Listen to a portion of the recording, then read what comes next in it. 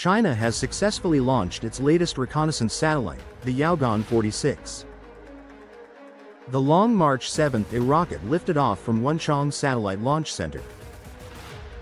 This launch took place on November 2 at 10:47 p.m. Eastern. The satellite is expected to reach geosynchronous transfer orbit and later position itself 35,786 kilometers above the equator.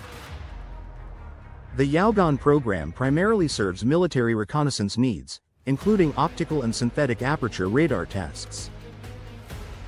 Developed by the China Academy of Space Technology, Yaogan 46 will support disaster prevention, resource surveys, and meteorology.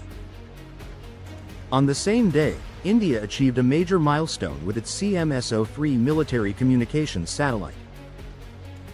Using an LVM-3 rocket, India launched its heaviest communication satellite to date, weighing 4,410 kilograms. This satellite is critical for real-time communication for the Indian Navy, enhancing air defense and strategic control. This launch marks India's fourth orbital attempt of 2025. The LVM-3 rocket's successful mission adds to India's growing capabilities in space.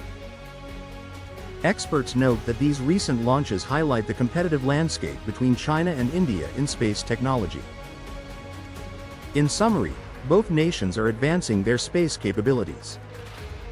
China's Yaogan 46 enhances military surveillance, while India's CMS-03 strengthens communications for naval operations.